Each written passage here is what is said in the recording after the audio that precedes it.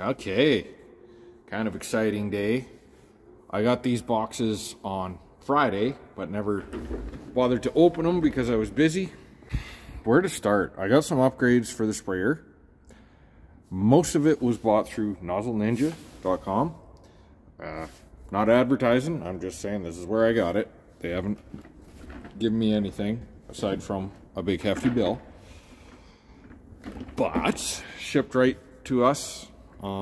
This box is parts for the tender trailer. Way better hookups for the hoses, so I'm going to put these on. I also got a sprayer calibrator. So you kind of set this thing, you tell what it is, like, oh, I've got 20, oh, my thumb's in the way. Well, you can't really tell. I got 20-inch spacing on my nozzles, and I'm going to tell my computer to spray at 10 gallons an acre or something like that.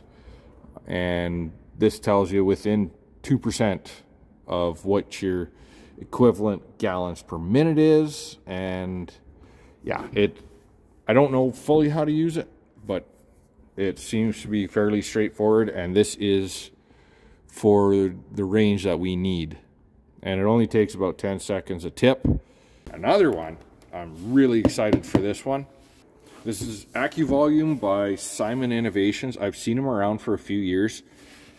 What it is, in essence, is an extremely high sensitivity hydrostatic pressure sensor. It's this guy. It ends up going off the side of the sump on the tank. There. I know a good welder, i.e. my brother, and we can weld a bung on there and thread that guy in. This guy is going to sit outside at my fill station on the driver's side. This guy sits in the cab. It's got a day mode, a night mode, some different colors, I guess. And what this guy does is you calibrate it, and you essentially are able to ignore your sight glass. And that's a good thing because our sight glass typically gets cloudy during the year. I usually change it once a year, and it's a shitty job to do. The next thing is what I am most excited about. It's this boom recirculation kit.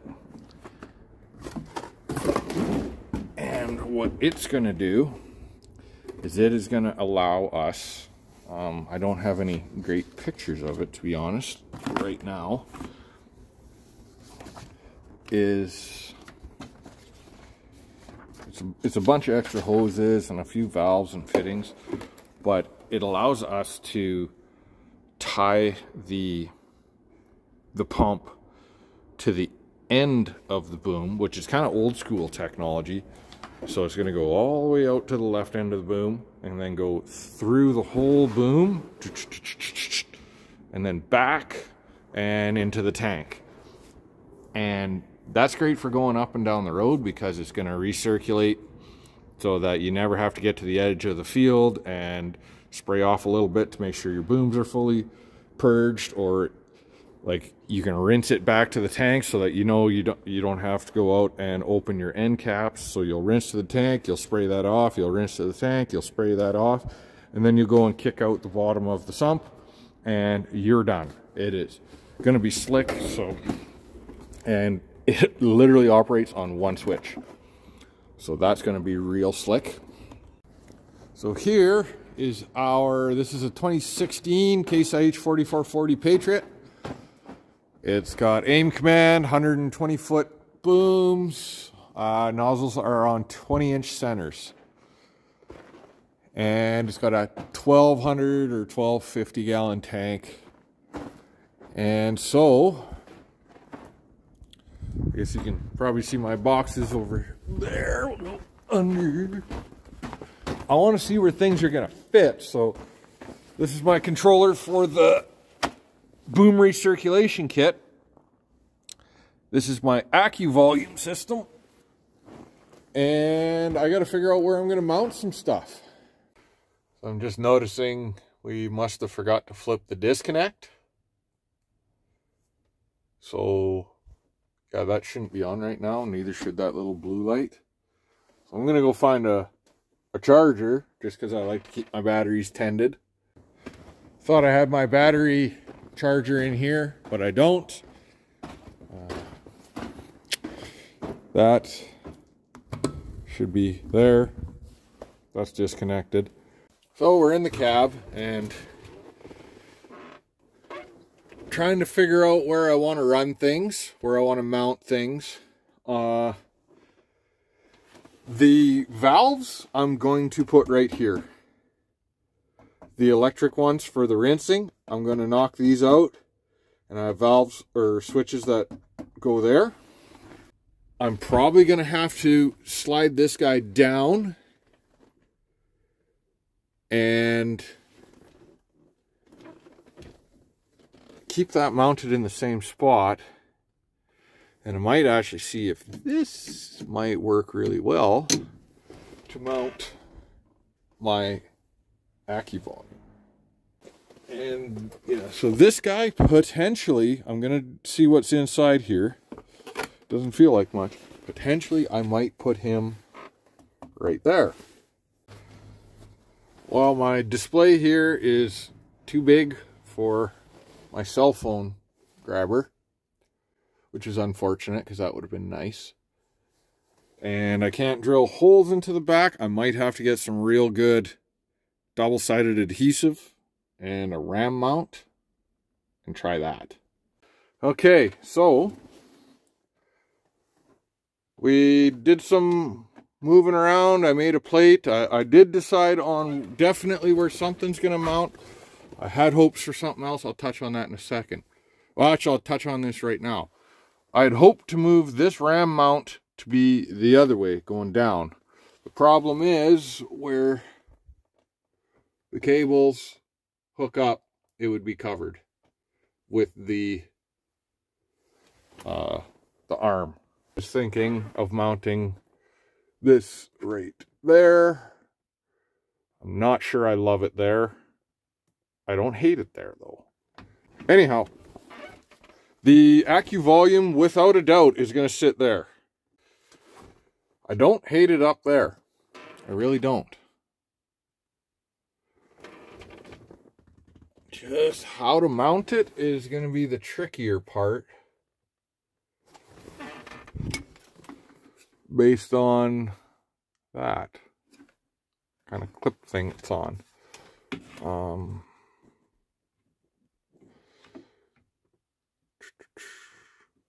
Could potentially make a plate. I could do an offset plate, I think. That might be the way to go.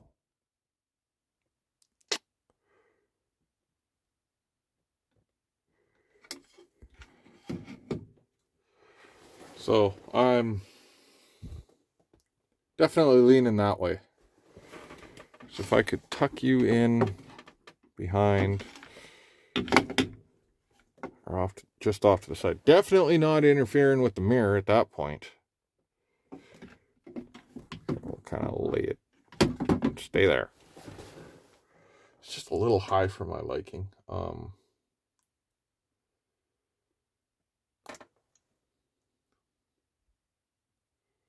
Still to be determined, but I'm not necessarily against that. Got the sprayer in the heated part of my uncle's shop. Keep in mind, this is pretty much his garage too. So I had to ask real nicely to be able to park it in here. So obviously the biggest reason I have it in the shop is because it's warm in here. It's going to be a lot nicer. The tools are here. I'm not going to be bulky, but the biggest thing is I'm not worried about plastic stuff snapping, whether that's zip ties or covers or these end caps. So when I'm going to be all over the place here, guys, and I'm sorry about that, but it's kind of how things are going to be. I believe I can do probably 80 to 90% of the boom recirculation kit without unfolding the wings.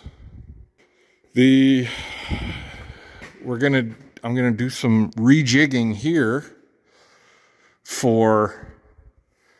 I'm essentially gonna take this guy out for now, and I might even put it right here, is the valve that goes.